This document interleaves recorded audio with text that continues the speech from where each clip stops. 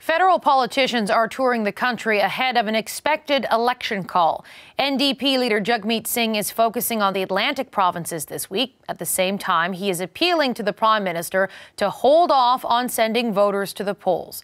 Singh wrote a letter to Justin Trudeau asking him to recall Parliament instead. He says the NDP is ready to work with a Liberal minority government on important issues. Singh says calling a snap election would put political interests ahead of the country. Jagmeet Singh is in Sackville, Nova Scotia. Thank you very much for joining us today, Mr. Singh. What response have you received from the Prime Minister to your letter? So far, no response. We've said really clearly there are a lot of things that we can do. If the Prime Minister, if Justin Trudeau really wants to work on conversion therapy or on dealing with mandatory minimums or dealing with the opioid crisis, let's get back to Ottawa and pass legislation and get it done. My invitation has always been on the table. We've said this from the beginning of this pandemic, from the beginning of the minority government. If the Prime Minister, if Justin Trudeau wants to work on something that's going to help people, we are ready to pass that legislation. We've seen him work together with the Conservatives to vote against things like pharmacare, and we've been able to push him to do more for people. We are ready to work for Canadians. Now, the Liberals have accused the opposition of obstruction, which you have adamantly denied. But I'm curious, from your perspective, if Canada is at a point in this pandemic where big decisions have to be made going forward about how the COVID recovery, what it should look like, do you not think now is the time for you to make your case to Canadians to get behind your vision for how that should go? Well, that would be if I was only thinking about what's in my interest. I'm looking at what's in Canadians' interest, and for Canadians, they want to know that there's don't you want to make the point to Canadians that your vision is in their interest? Is that not the point you're trying to make? To have an election? Well, instead of making that case, I'm going to fight for the things that people need right now. We know that people want access to the vaccine. We know we need to help more people. We know that small businesses are still struggling. We know that people are still unable to return to work. We know that a lot of sectors are still shut down. We know that there's a lot that needs to be done immediately. So let's continue to do that work. That's what I want us to do. We're still in the midst of this. There is still a serious pandemic, and there's still a lot of worry out there. Let's continue to fight for the help that people need instead of spending time on an election, which will take us away from doing the work that Canadians need us to do right now.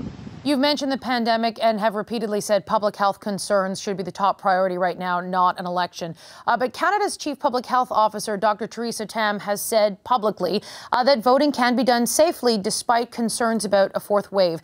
Do you accept her judgment? Absolutely. But I know that if you compare not having an election with having an election, it increases the risk. If we're crisscrossing the country, every province is going to an election, it's very different than what we're currently up against, which is no national election. And so it would increase the risk. And I'm saying, why wouldn't we just focus on getting people the help they need? Justin Trudeau alleges that Parliament isn't working. Well, we're saying, I'm ready to make things happen. If you want to pass legislation, let's pass it. Childcare is important to me, important to all those advocates. Let's continue working to pass it in other provinces. There's so much that we can do right now to get people the help they need. Why wouldn't we continue to focus on people? And people might say, oh, governments always want power. Sure, they might always want power, but in a pandemic, wouldn't this be the moment where we think about what's in the best interest of the country, the best interest of Canadians, and put that first? That's what I've been asking for. You have very publicly been against the timing of an election, saying now is not the time. You've asked the Governor General, you've asked the Prime Minister. But one thing we've noticed here in the newsroom is that we just got an email from the NDP team saying that tomorrow you'll be unveiling your promises to Canadians. Are you unveiling your platform tomorrow? Is that what that is? Well, if Justin Trudeau decides to call an election, those are going to be our priorities in election. And if he heeds our call and the call of Canadians not to have an election, those will be the priorities that we'll continue to fight for in the next session. These are things that we want to focus on, things that we have been focused on, things like healthcare, making sure the ultra-rich pay their fair share so we can invest in people, making sure we fight the climate crisis with good jobs, making sure we do what people need right now. Okay, I know this is going to happen tomorrow, but tell us, what is the top priority? Because the news release already came out right now. We know it's coming tomorrow. Tell us, what can Canadians expect tomorrow as that top priority at the top of your commitment to Canadians list? Top of the list is a question about how we pay for the pandemic and the recovery. And the Liberals are right now already doing one of the two options we've seen governments do in the past, which is to cut help to people. They're cutting help in terms of clawing back GIS, and they're clawing back and they're directly reducing the support people get through CRB. We're saying it doesn't have to be austerity or putting taxes on workers. What we're saying is let's put the burden on the ultra wealthy. Millionaires and billionaires should be paying their fair share so we can invest in people. That's really the main question, and that's going to be our main push. Let's make the billionaires pay their fair share and invest in what people need. So what does that look like? What is the actual formula to make that happen? A number of things. Companies like Amazon make record profits in a pandemic but pay virtually no tax in Canada. We would stop that once and for all and do something like what France has done, tax the revenue of these large companies like Amazon that don't pay taxes here. We would close the loopholes that allow people to make wealth in Canada and hide those in offshore tax havens. We would shut those down, and there's legal ways we can do that. And we would also put in place a wealth tax on those who are extremely wealthy, the super rich, and make sure they pay their fair share. I want to look ahead to an issue that is going to be coming up on the campaign trail whenever that may happen. The Prime Minister has said he is looking at making vaccinations mandatory for federal workers. Should vaccines be mandatory for federal employees?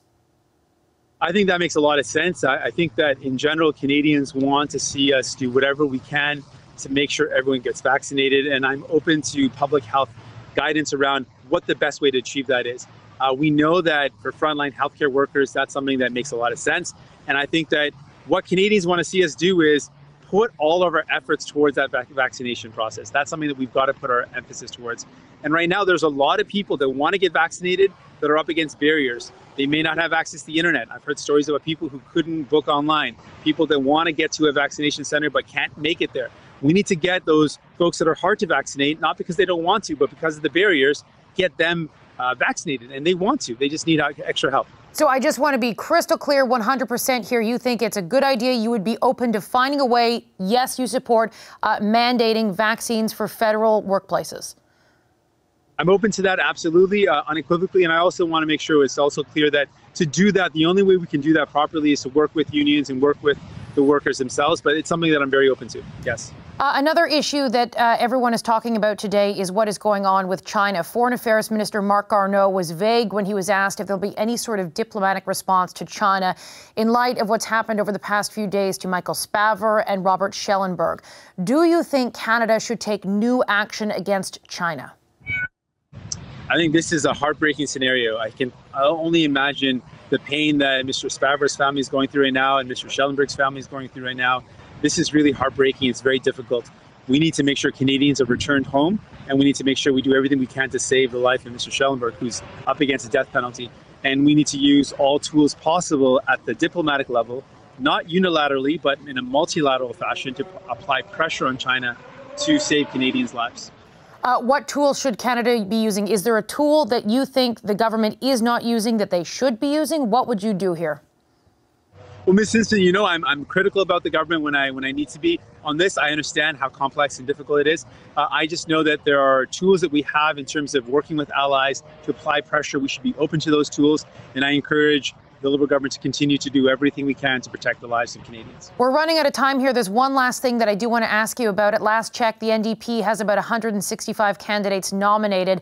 Are you going to be able to get a full slate of candidates ready to go if an election is called soon? Absolutely. I want to be clear. I don't think it's the right thing to do. I think that we should focus on helping people. But if an election is called, we will fight and be ready to fight an election. Mr. Singh, thank you very much for your time today. Always a pleasure. Thank you. Hi, I'm Vashi Capellos, host of Power in Politics. See more of our show by subscribing to the CBC News channel or click the link for another video.